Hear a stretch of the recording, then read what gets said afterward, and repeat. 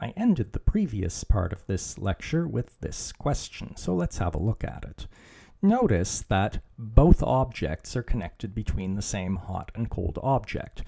The left ends of both will end up at the temperature that I've called TH, and the right end of both will end up at the temperature that I've called TC.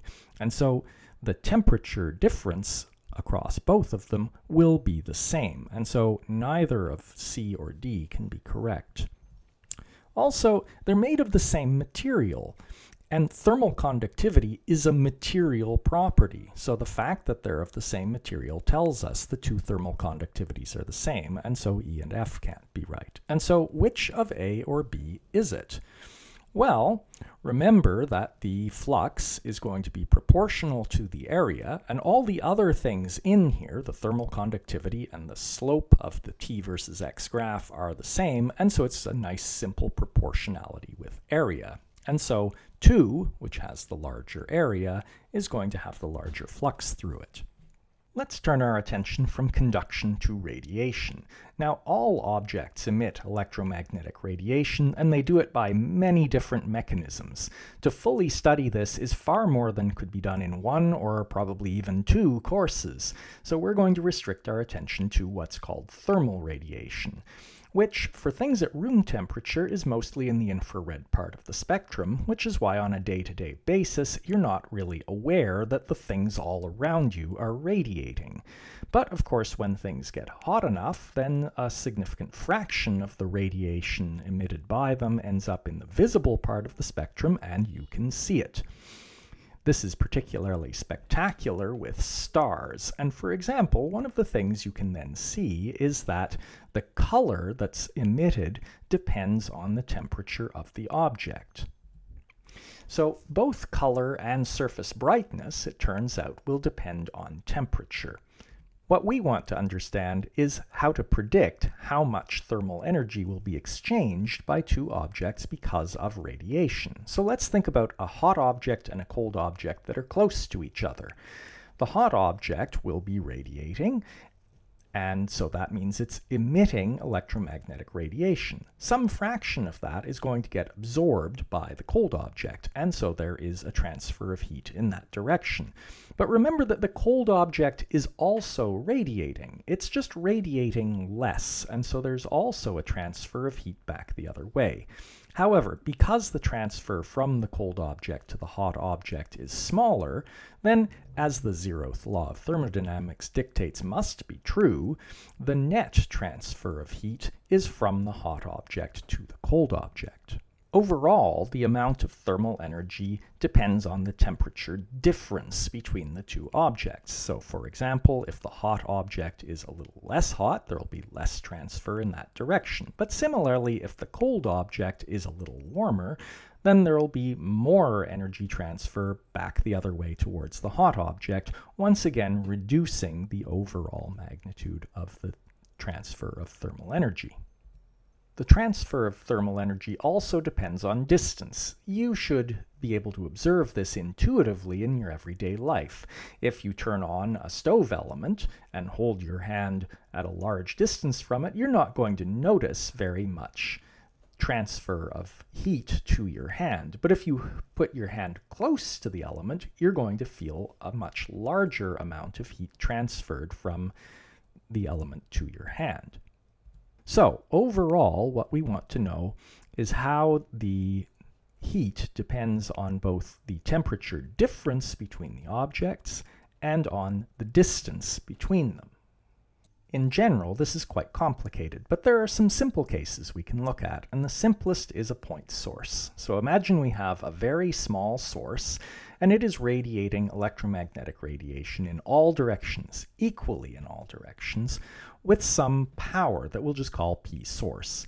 This is just like the power that would be printed on a light bulb, except a light bulb really can't be approximated as a point source. It doesn't radiate in all directions because the base blocks radiation in some directions.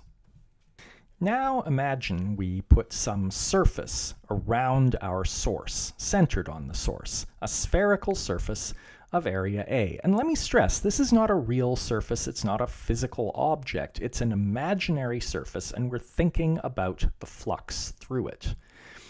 Then, because energy is conserved, all of the energy that leaves the source must pass through this surface, or in other words, the flux through the surface must be equal to the power of the source. And that, of course, is equal to a flux density times the area of this surface. And by the way, it doesn't matter how large we make the surface. The argument still holds that all of the energy leaving the source must pass through the surface. So note, this first part of the relationship is true for any surface enclosing the source. In fact, no matter what shape it is. But this second part is only true for a sphere centered on the source, because we need to use the argument that the flux density is the same everywhere on the sphere. This now lets us find an expression for the flux density at any distance. So if our sphere has a radius r, then just solving for the flux density, we see that it's the power of the source divided by the area, and that area is just the area of a sphere, 4 pi r squared. And I'll remind you that this is precisely valid only for a point source or for a spherical source. But very often, it's approximately true for many other things, particularly when we're looking at radiation far away from a source. This now allows us to find amounts of energy transferred from this source. Suppose this source was maybe the sun, and we think about a solar panel at a large distance r from it, and that solar panel has an area AP. Then the power received by the solar panel would just be the flux density at its distance from the sun times the area of the panel. Now let's turn our attention to how these things depend on temperature. Now, again, in general, this is very, very complicated, and there are many, many possibilities. But let's focus on something called a black body, which is an idealized absorber of radiation. Note that what this means is that all of the radiation received by this object is absorbed. None of it is reflected. Now, most things are nowhere near a black body. For example, this textbook, if you look at it, you can see a little bit of reflection off of it. And in particular, if you arrange so that the light is reflecting off of it at a high angle, it reflects well enough that you can even see images in it.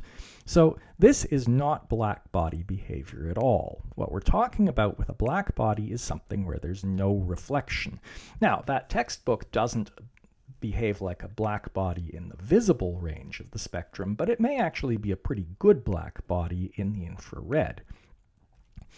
So the black body absorbs all incident radiation independent of angle and wavelength, and it then re-emits it thermally. I'm not going to go into detail about what we mean by thermally, but what it means essentially is that there's a characteristic shape to the spectrum, unlike something like, say, a neon light, where if you look at its spectrum, it has bright emission lines. That's characteristic of very non-thermal emission. I'm not going to derive the relationship between the thermal flux and the temperature of the black body. That would get us into a bunch of quantum mechanics that's way beyond this course, so I'll just give it to you. The thermal flux density at the surface of the object, which is also called radiant emittance, is proportional to the fourth power of the temperature. This is called the Stefan-Boltzmann law, and the constant out front is called the Stefan-Boltzmann constant, and I'll leave it to you to look up that constant.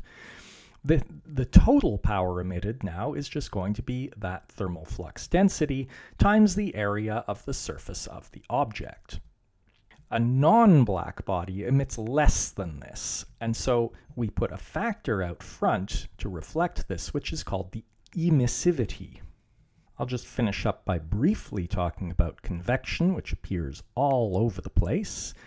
One of the things it does is take our nice simple cases and make them much more complicated. So, for example, if we think about the wall of a house, where there's conduction going on through it, there's also convection that's important. If the temperature outside is some Tc and there's some Tw in the warm inside, then what's going to happen is that the air near the wall is exchanging thermal energy with the wall and cooling down. That tends to make it sink, and you get a convection roll in the room.